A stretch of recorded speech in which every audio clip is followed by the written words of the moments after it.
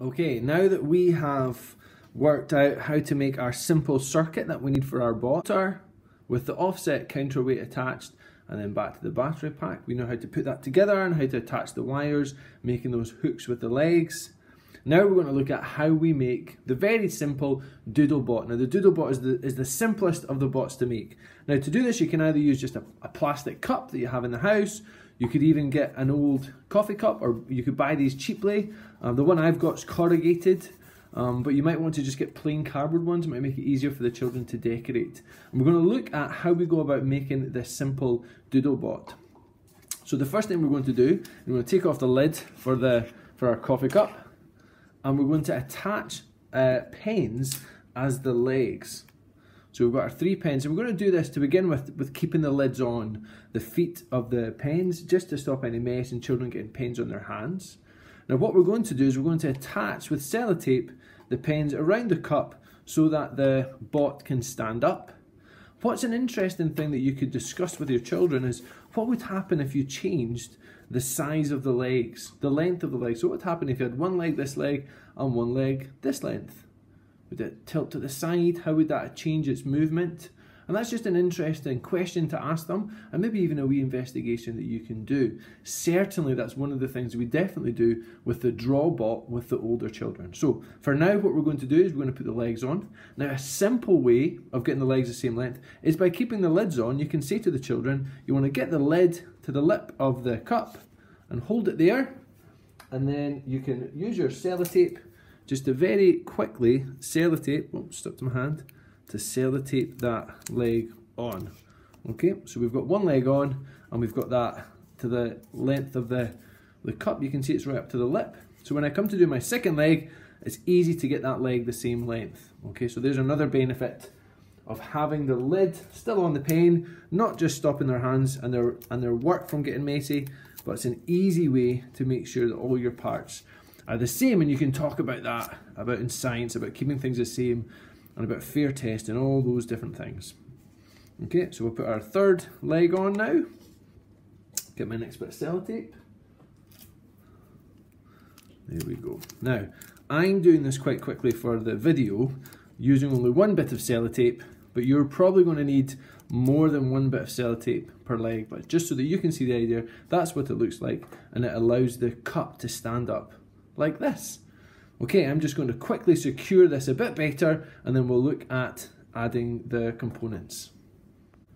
Okay, I have used a bit more sellotape now, you can see, to make sure my legs are nice and secure, so they're not going to fall off. And that's one of the things that the children are going to have to make sure they're doing, is they're attaching their legs nice and secure.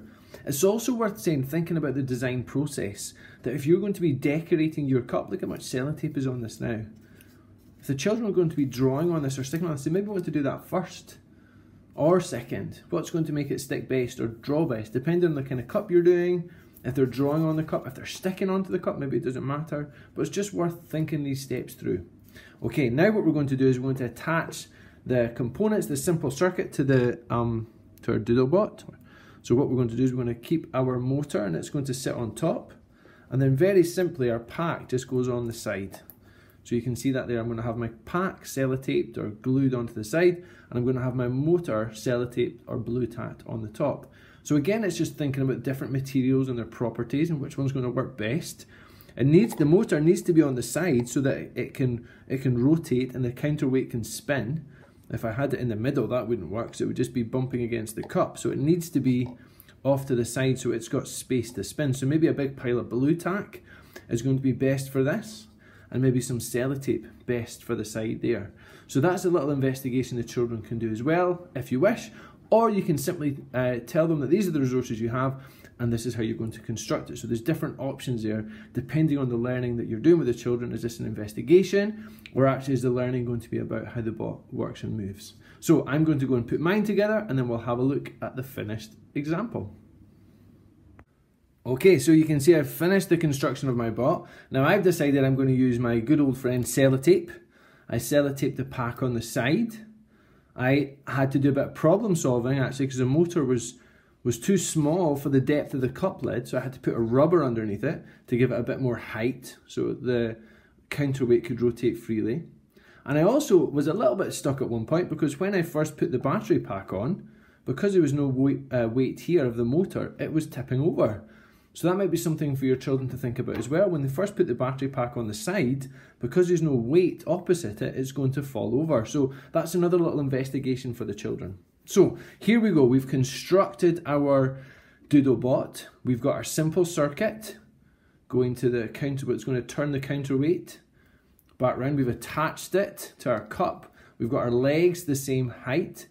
Now, if you were doing this in class, this might be the point where you want to decorate your Doodle Bot to make it look very attractive, or alternatively, maybe you want to test it first before you put all your decorations on. Some interesting questions there for the children. What we're going to do now is we're going to test it. So we're going to take off the lids for the pens. Oh, they're on quite hard. There we are. And we're going to put that on our paper and we're going to see the doodle that it makes. So we'll turn it on.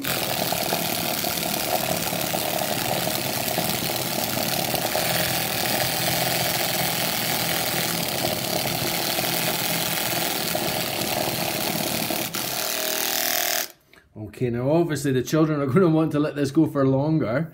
A nice way that I've seen this done is putting the paper inside a cardboard box that you would get from Tesco's, one of the vegetable ones, and it just creates a nice fence on the perimeter to let the Doodle Bot move around. You can see the colours I've chosen, you can see very well the reds and the yellows, and I've got a lime green there as well. It creates a lovely, interesting pattern.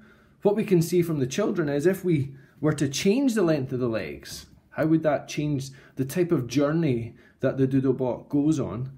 Another interesting link that you can do with the children is actually this art is very close to the art that Jackson Pollock did, the painter. So you can have a little bit of a look at the art of Jackson Pollock, the art of your Doodle Bot, maybe have a gallery to compare them. So there we go. That is the first Angus bot that we can make.